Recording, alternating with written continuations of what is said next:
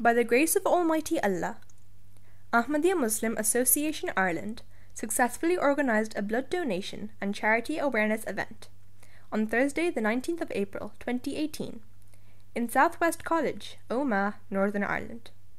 The purpose of the event was to demonstrate the need of serving humanity among local residents and exemplify the charitable activities of Ahmadiyya Muslim community throughout the globe. The event was arranged by Dr. Naman Iftikhar Sahib, Press Secretary of Ahmadiyya Muslim Association Ireland.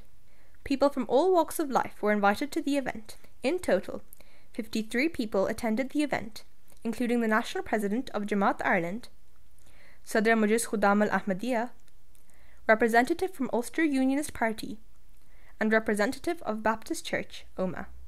A total of 45 people donated blood during the event. Food was also served to the attendees. Some of the leading charities, including Humanity First International, British Red Cross, Care of Cancer, Royal Air Force Cadets, and Marie Curie UK, displayed the highlights of their key charity activities.